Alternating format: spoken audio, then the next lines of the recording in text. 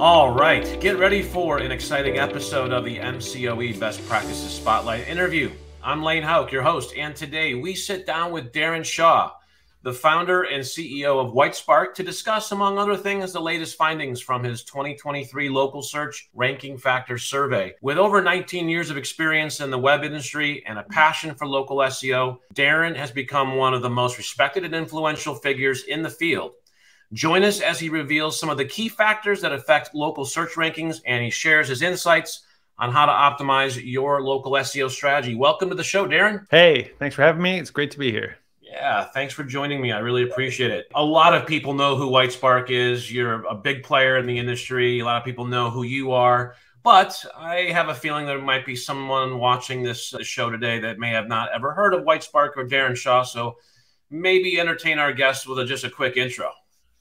Yeah, absolutely. So my name is Darren Shaw. I am the founder and president of Whitespark. We're a company that provides software and services to help with local search, ranking in the local packs, local finder maps. And so we started in 2005 as a web development company. And then in 2000, we're building websites, optimizing them. And then in 2010, we switched to strictly focusing on local search, doing local SEO and building software for that as well. We also have a listing service where we'll go out and build citations. That's one of the more famous things we're known for, our local citation finder software, our local rank tracking software. We have a review software. We have a whole agency side. So we kind of have 5 different main things that we do. And I also do a lot of research and writing and posting and videos and speaking about local SEO, trying to teach people how it works and trying to understand it myself and then share what I learn. Yeah, that's a little bit about me. Cool. And there's been definitely some shifting sands in the game of local SEO. It's over the last 12 to 24 months for sure. And always. So I know that you've been working hard on getting how long have you been doing the annual local ranking factors study now? I know you started with Moz even many years ago, right? At least right. Yeah. So I think I did publish the first version on Moz. So the first version that I did. So I read it. That's how I know that. Yeah. David Mim has been doing it since 2008. So he published the very first version of it in 2008. And then he was an annual thing until he gave it to me. And now it's semi-annual, but he's more organized than I am. But he did it annually until 2017. That's when he passed the reins off to me. So he did it for a long time, handed it over to me. I'm very fortunate to be given the honor to do the survey. But yeah, so he did it personally, and then his company, Get Listed, was acquired by Moz. And so then he worked at Moz for a long time. So he did the survey through Moz. And then the first edition that I published on Moz, and then previous editions I published on our own site at Whitespark. Yeah, awesome. So that's a cool little history for all of you who are listening, just on the genesis of the local ranking factor study. Darren's taken over. Hey, let's dive in. What you want to give us some golden nuggets about what you found? Yeah. So one of the things to say about the local search ranking factor is, and I guess you could say this about SEO in general, is that the fundamentals don't really change too much. It's just, what drives rankings? Content and links. And so it's the same thing with local, where you definitely see a lot of similar things impacting results. And if I look at the survey this year, a few things are noteworthy, a few things worth mentioning. Do we assume that the audience kind of understands the fundamentals of local search, or should we maybe just break that down first? Yeah, break it down. We went through it a little bit, but every episode has its own set of listeners. But let's break it down. You're an expert. Yeah. So the survey, let's just describe what the survey is. So the local search ranking factor survey is a pretty long survey. It takes the participants about 1 hour to 2 hours to actually complete the thing. And it basically breaks down 150 potential local search ranking factors. These are the things that we think Google might be looking at to rank businesses in the local pack. So it's things like, how many reviews do you have? What's your star rating?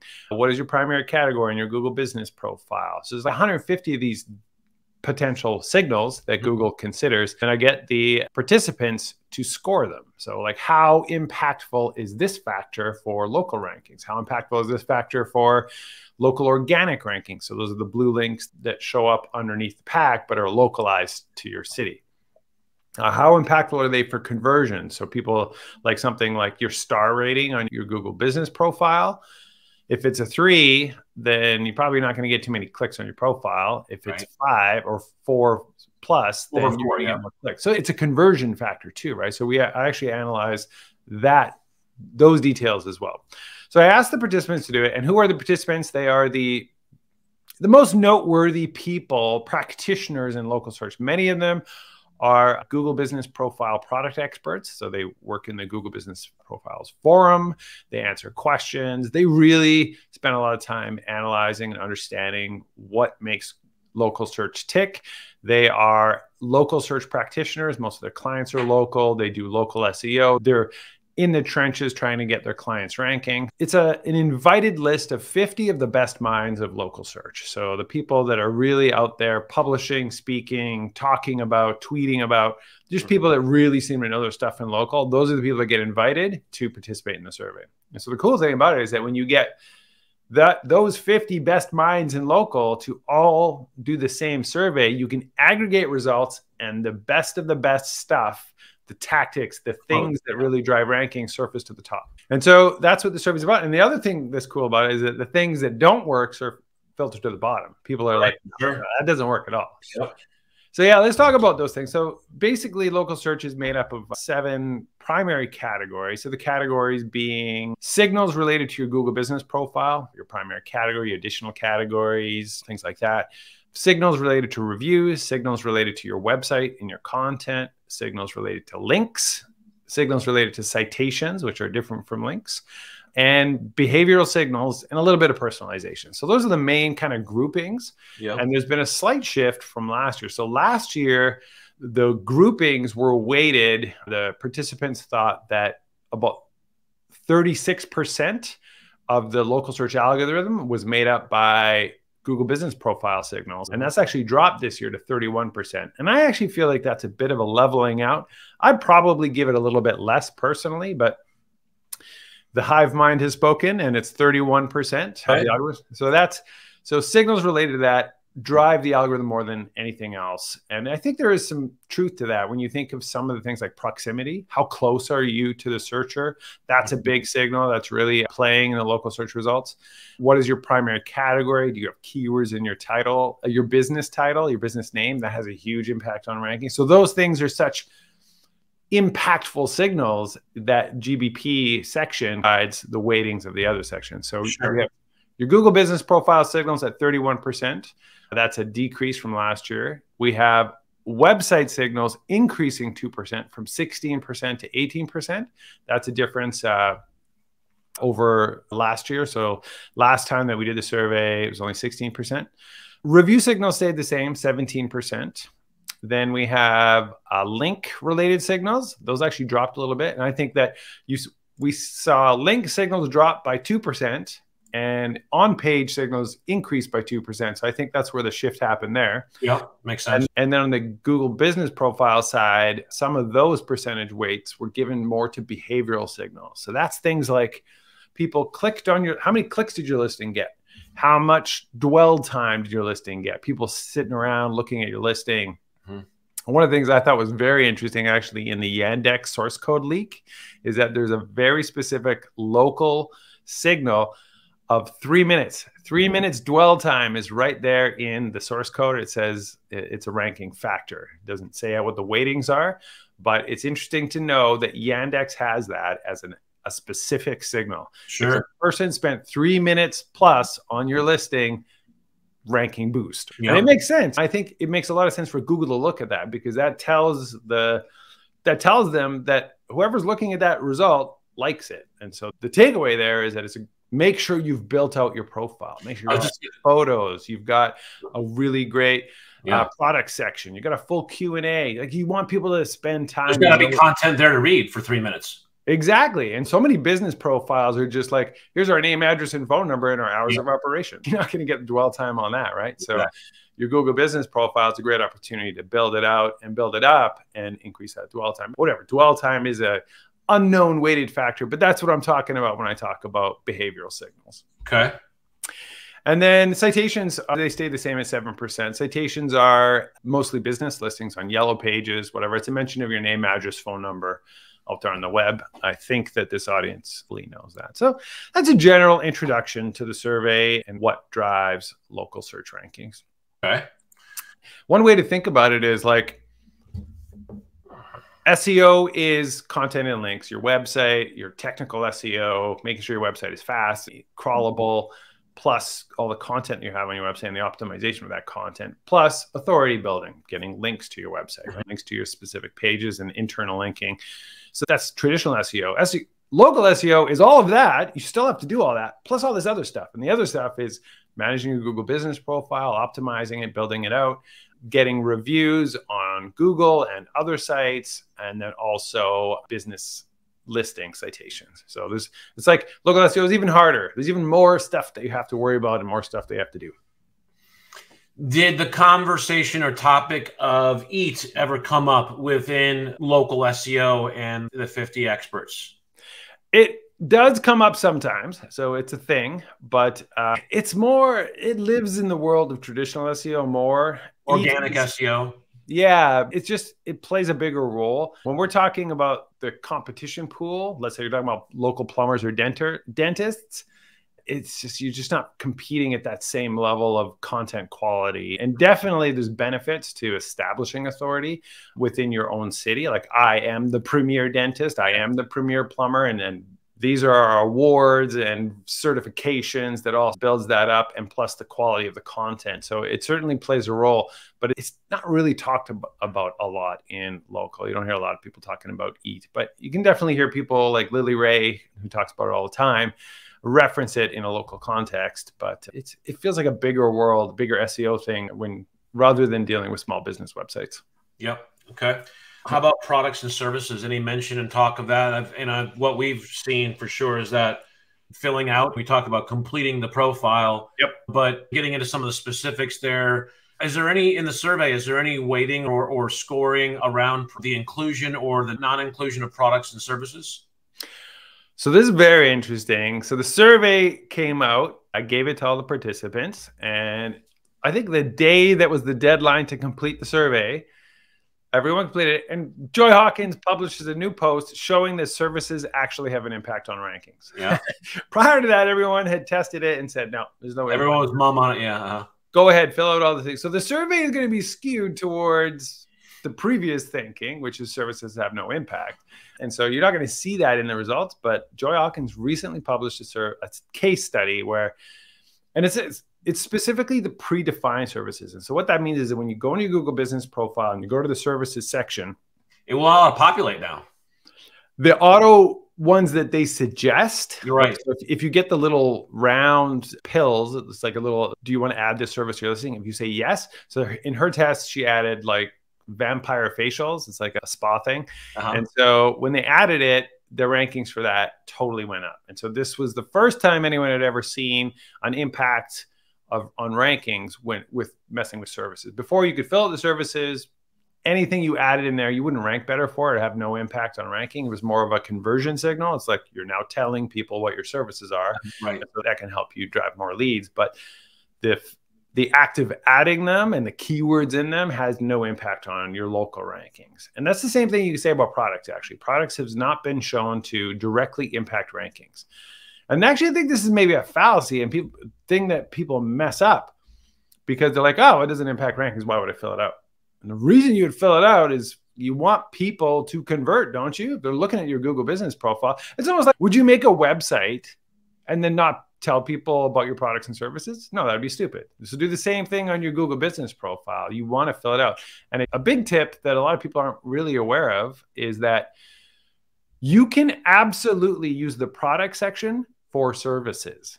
And so it's a really smart thing to do because, as say you're a lawyer, you don't sell products, you're not selling gavels. Say you're a plumber, you're mostly selling services. Service, yeah. Yeah. And so make a service, make a product for every one of your services. And the reason for that is that the product section has beautiful visibility on your profile. It's right at the top, right underneath the address information. And you can have graphics and you can talk about all the different services that you offer in that product section. So make that stand out. And then you're going to drive conversions. So people will see that, they'll click on it, they'll click through to your website. You can track all that in Google Analytics with UTM codes, which is wonderful. You can actually track your conversions right from your Google business profile. And you'll see that product section drives sales. So fill it out. Even if it doesn't directly increase rankings because you got keywords in your product descriptions or whatever, and Google's not leaning on that. Same thing with the description field, your business description. Such an SEO myth is to make sure you put keywords in your keywords, right? Yeah, your Google business product or your Google business description, no impact on ranking. So you can put as many keywords as you want in there. Doesn't help. So you want to write that like you would be writing, let's like the meta description, right? Meta description, we know, doesn't impact ranking. Same thing with your Google business profile description. You write it to convert, not to rank. The conversion signal, that's a behavioral signal, right? And so it's important. That's really weighted. A little tip here too, Darren mentioned it in the products. You can click through to a product or a purchasable product or service on your website from the GMB product, right? And if you have Google Analytics and you have conversion tracking set up, Google's going to see that trust signal of the purchase right off of the traffic of your Google My Business listing. And that signal is one of the most powerful signals you can generate around a product and a related Google listing, is that conversion there, because the trust signal is almost unfakeable because you got somebody purchasing with a credit card, link that to Google Pay, and you got an even better signal. Yeah, and I guess even any conversion, right? If the conversion is just they filled out the contact form or whatever, that's also another goal that you can track in Google Analytics. It's very helpful to show that. But I think that you also get that dwell time. You get more engagement, more clicks, more interactions, and more time spent on your Google business profile is always a positive thing. And so even though products and services may not directly impact ranking, they have a secondary ranking benefit because they can drive more of the behavioral signals and actually increase ranking. And that's been pretty well tested, actually. There's even companies that have a whole business model around sending clicks and dwell times to your listing. And so they'll get like an army of outsourcers to go and click and run a search, click on your listing, dwell on your listing, click around in your listing. And that definitely has a positive impact on ranking. It's been tested and it works. So we know that Google's using these signals. It's very interesting. Anything else around? So one other thing that's related to product services is Q&A. So anything around Q&A? So Q&A, again, does not directly impact rankings, but it is something that most local SEOs, most businesses, they're sleeping on it because it's a great opportunity. If you're browsing the search results and most of them have no questions and answers or one or two, but then you see one that has 37 questions and answers on it, you're drawn to that listing. You're going to look at it. And then you know what happens in that Q&A? It's what services do you offer? What insurance do you accept? What are some of the reasons I would choose your business? It's like this amazing opportunity to convince the reader that you are the business. You're the expert.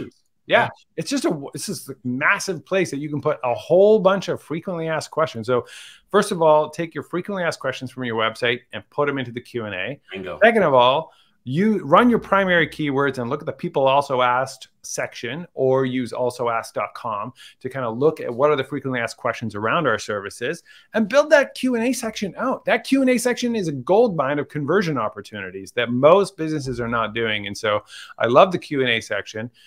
It has been tested that adding keywords into those Q&A do not seem to directly impact rankings, but it's the conversion signal and then the secondary potential behavioral signals by increasing interactions and engagements.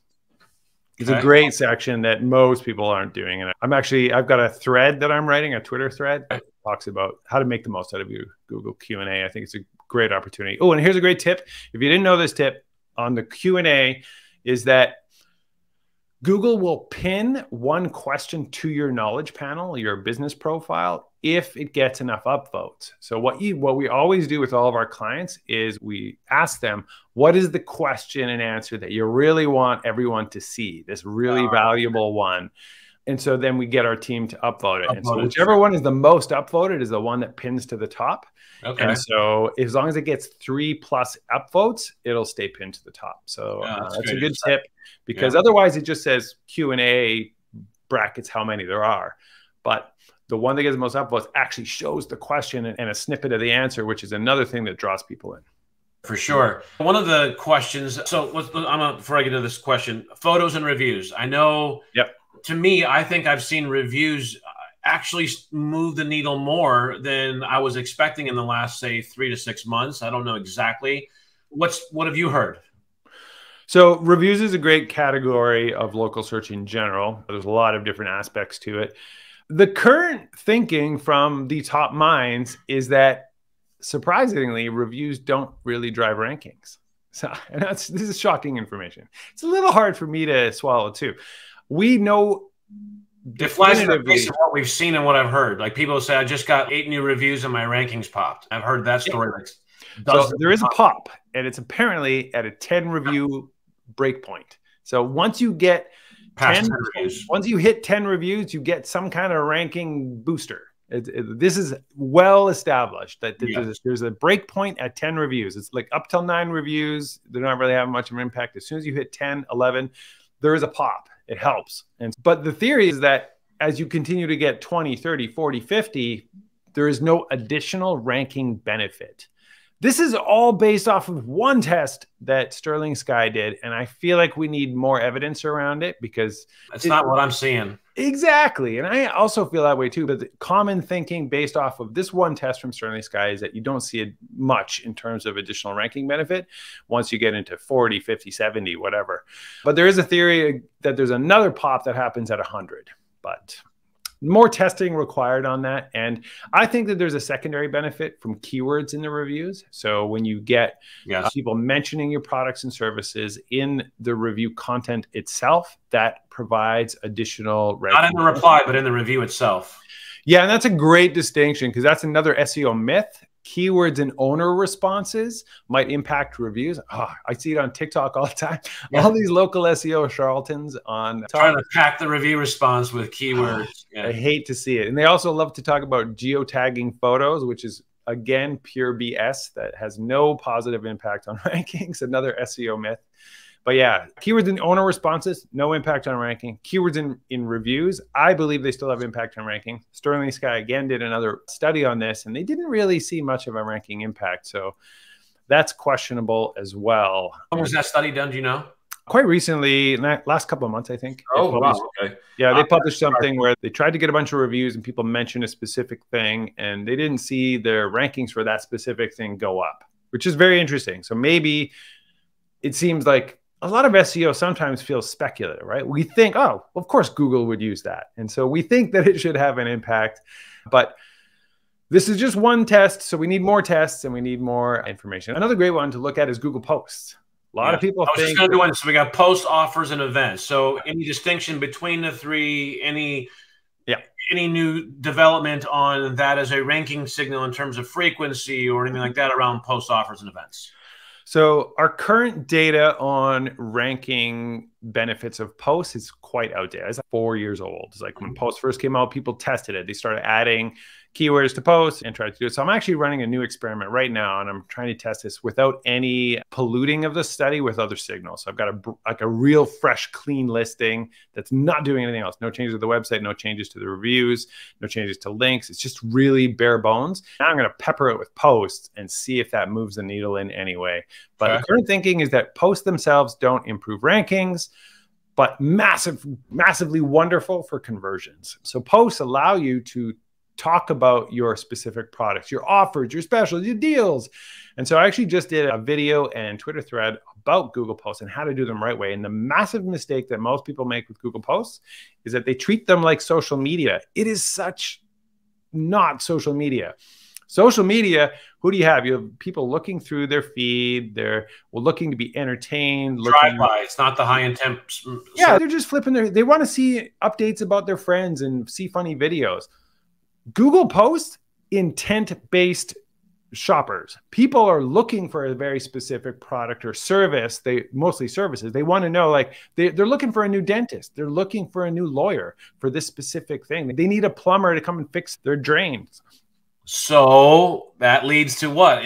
Offers, right? Offers, yes. Offers are wonderful. Talk about your specials that you have right now. You're running a 25% off deal on this specific service. That's a wonderful Google post. So do not post about your holiday party that your company did, that no one cares. Oh, you've hired some new people. Welcome to our new team members.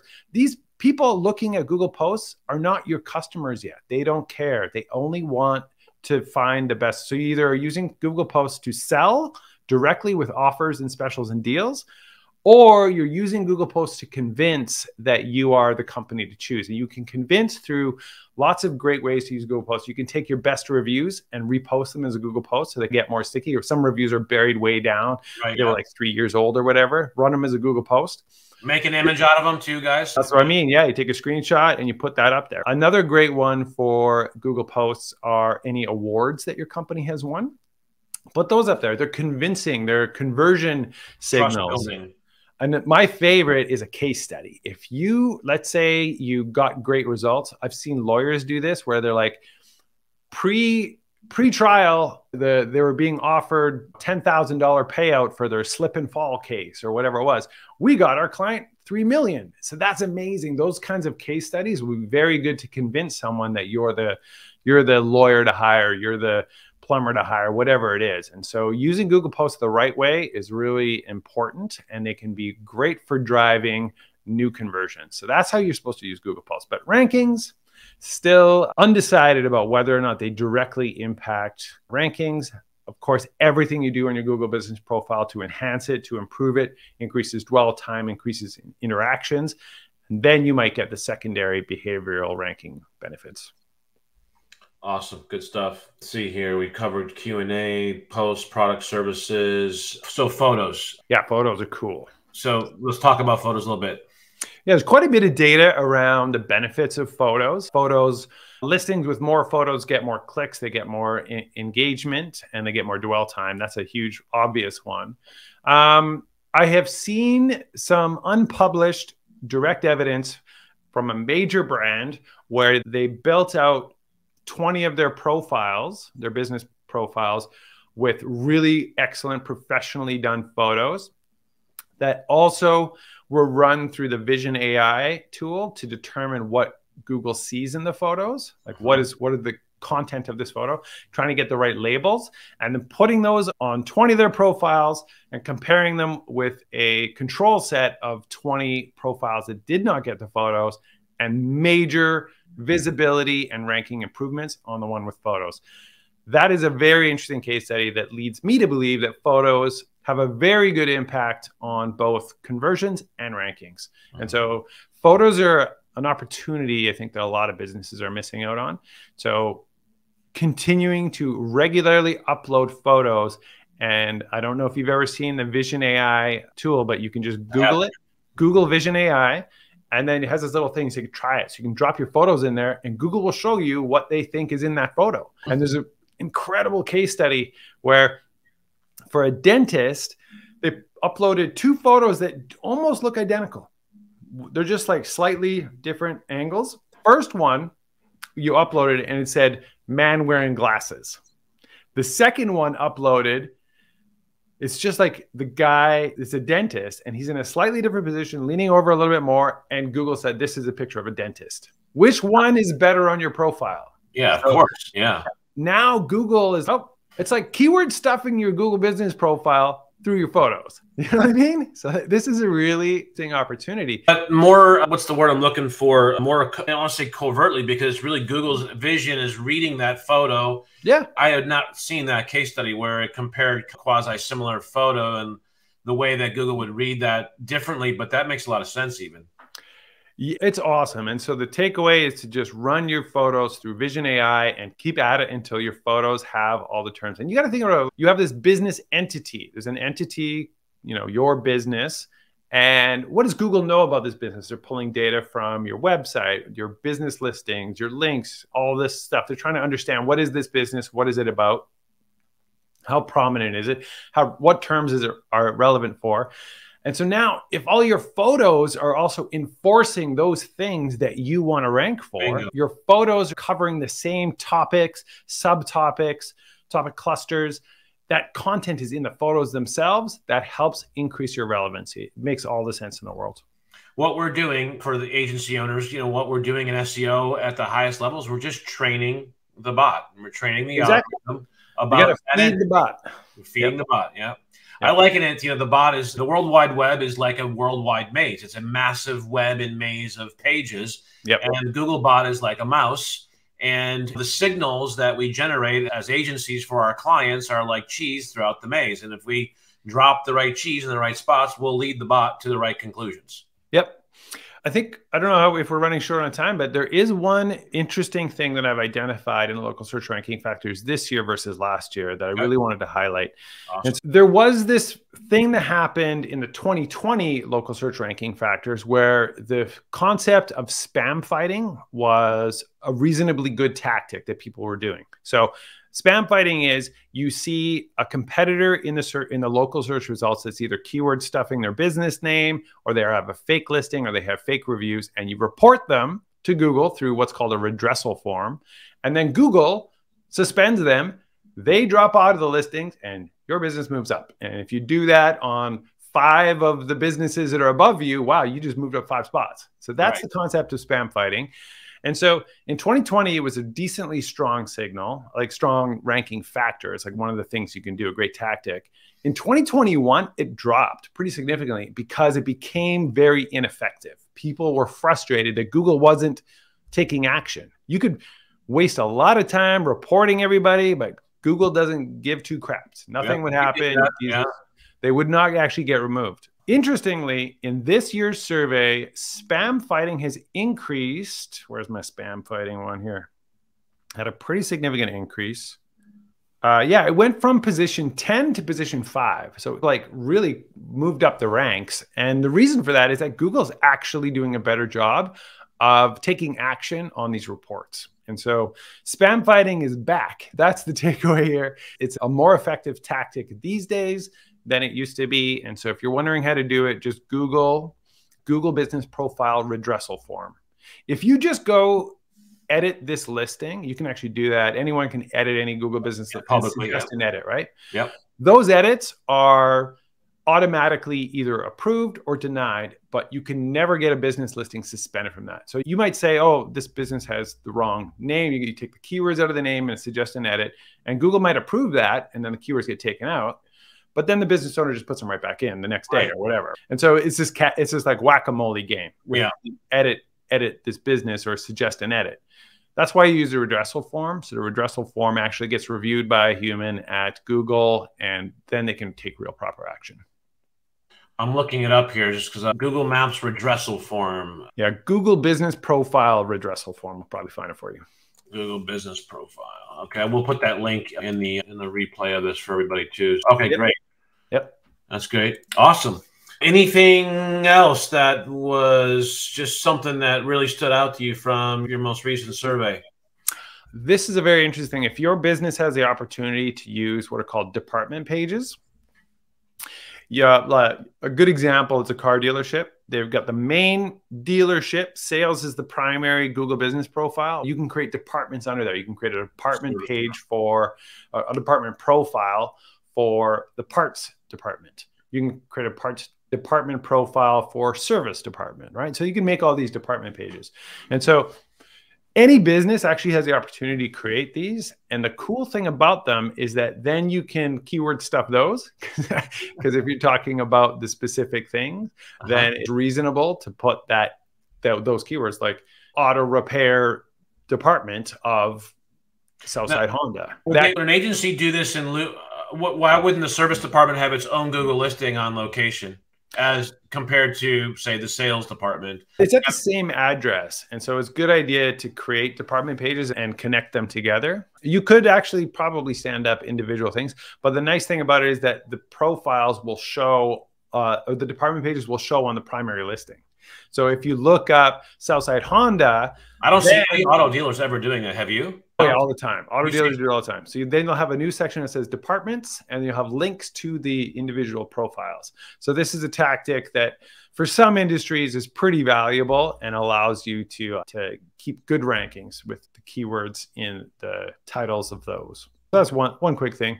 Yeah. Awesome. Yep. I have one final thing. You can now, if you leave the review through the Google Maps app, upload a video with your review. Yes. So that's a wonderful thing to encourage people to do. It really makes that review stand out. And so getting more videos on your profile is pretty helpful. You can also upload videos to your profile itself. A great way to make your listing stand out, because if you're scrolling results on the Maps app or on mobile, videos play automatically. So eye-catching, especially if that's like the first picture as you're scrolling, and then, you know, sparks flying or you see something that really draws you in. So I love that tip. And I think that uploading videos to your There's got to be a good signal around that too. That review is definitely going to get some action for sure. Totally. And you're definitely get more dwell time, more engagement, but it's the eye-catchiness of it. And it's this sort of, most of your competitors are not doing it. So it's another way to make yourself stand out. It's a great one. Awesome. If you didn't catch it already, Darren's from Canada. That's the about and the that's hear it. Right. Yeah. I love that about Canadians. Yeah. So yeah, Darren's from Canada. Tell us a little bit about you personally, Darren. You live in Edmonton, right? Yeah, sure. Yeah, I live in Edmonton, Alberta, Canada. It's minus 20 Fahrenheit here today. It's extremely cold. It's like we're in some kind of cold snap right now. Yeah. Yeah. So I've got a daughter. She's 12. Been married to my high school sweetheart for 25 years now. So how do people get a hold of you? If they want to reach out, they want to connect with Whitespark. I've got the ticker going down there below. So you've got whitespark.ca if you want to get a hold that's our website, whitespark.ca. You can find me everywhere. I'm all over Twitter and LinkedIn. And I even got a YouTube channel where I teach people about local SEO. I'm on TikTok now. I thought I'd get in there with all the kids. I'm not dancing. I'm just teaching people about local SEO. You can find us on Instagram, Whitespark Instagram. So yeah, we're definitely everywhere. Search for Darren Shaw or Whitespark Local SEO. You'll find me anywhere you get your SEO news. Awesome. I got the ticker down there for LinkedIn. Darren, when does the official study get released? Yeah, so we're working on it now. I got my spreadsheet. I'm crunching the numbers. I'm working with our in-house designer to design the new layout. We're shooting hard to have it mostly done by the end of next week. So we'll probably publish it early the following week. So maybe even by the time this podcast comes up. So shoot really soon, in the next week or two. Sweet. And then when you publish it, where are people going to be able to find it?